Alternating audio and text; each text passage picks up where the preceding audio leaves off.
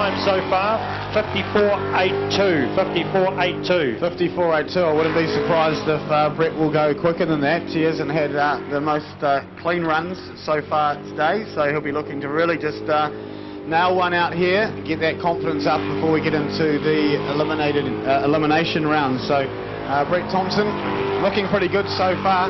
It's really tight through that piece of the track, but he's got no worries at all about getting around there.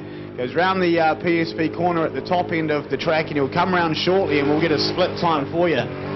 Okay, so it's going to be a quick split of 36.240.